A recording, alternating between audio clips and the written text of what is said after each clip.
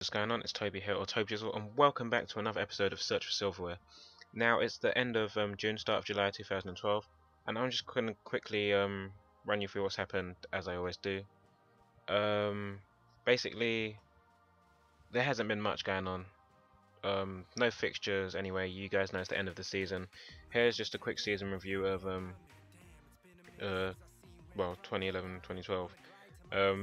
Wickham, Sheffield and Rochdale all going up, and Stevenage, Oldham and Exeter and Yeovil all going down, relegated.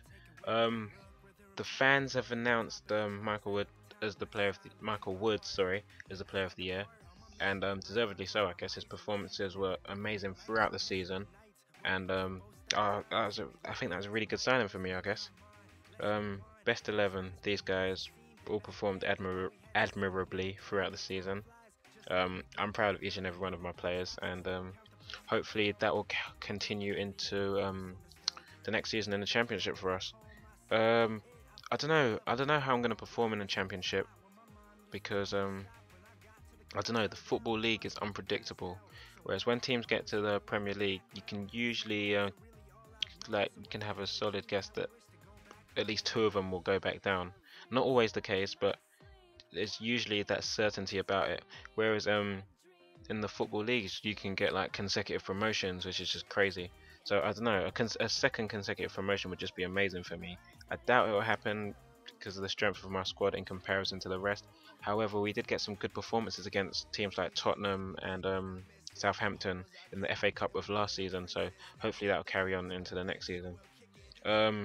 First game of the season, it will be at home against Burnley, so hopefully we can get a really good start from that, and after that we'll play Watford away at Vicarage Road, so that should be interesting. Whopping 2.93 million we've been given for Championship TV rights. That should be a massive boost to the club's finances, because obviously a club of Wickham stature, not that big a club, every penny counts, so 2.93 million, I'm not complaining. And I don't know if there's anything else to tell you lot about. Oh yeah, obviously oh crap, I need to get him on. I need to get him signed again. My assistant's not doing a very good job of that. I think I might have to start looking at new staff to bring in to help me develop the squad, I guess, because I didn't really work with staff last year, but it worked out alright. But I don't know, championship might not be as easy to manage, so hopefully I can get some decent guys working with me to build the squad and improve. And the final thing I guess I got to tell you lot about is that Blackpool have made a bid for my goalkeeper, Nicky Ball. They made a 81 grand bid for him, but I've bumped it up to 100 grand. Waiting for a reply from them right now.